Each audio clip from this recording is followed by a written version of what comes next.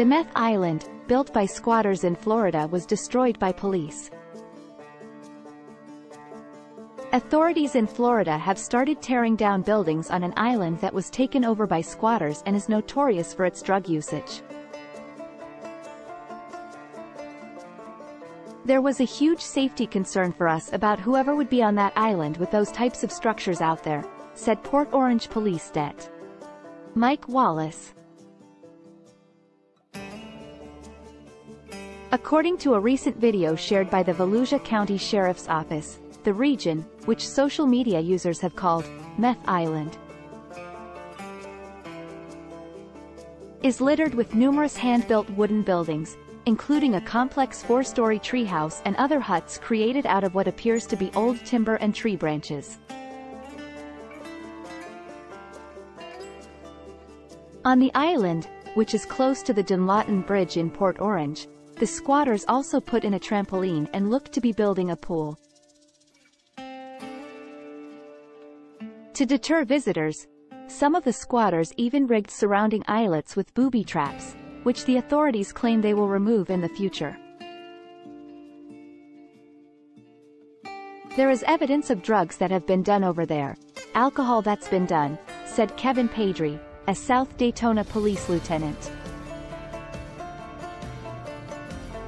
The Port Orange Police Department, South Daytona Police Department, and Florida Fish and Wildlife were helped last week by the Volusia County Sheriff's Office, which put up no trespassing signs at the squatter camp.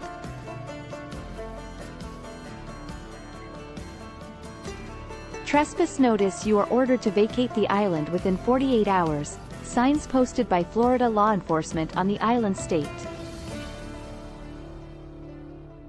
According to police officials, they did this because the squatter activities in improvised structures provide a risk to both the occupants and nearby communities during hurricane season.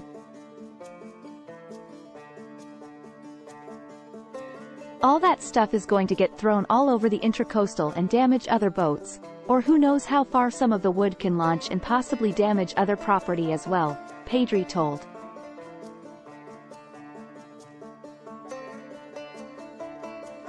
The constructions, which the police suspect are built of wood that was probably stolen from docks or scavenged, also pose a threat to the island's mangrove population, which is vital to the island's ability to withstand storm surges.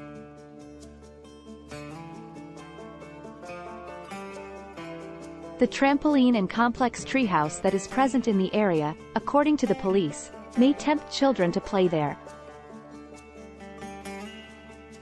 All it does is draw attention for young kids to go over there, Padre said. They go to these islands and start having fun. And then you start getting the alcohol in there, and they are jumping down on these trampolines. That's when an accident is going to wind up happening.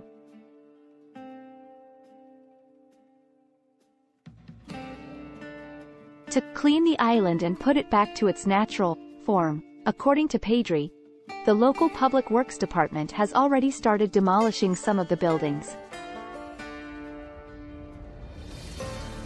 According to a Port Orange Police Department official, various local authorities are keeping an eye on the islands.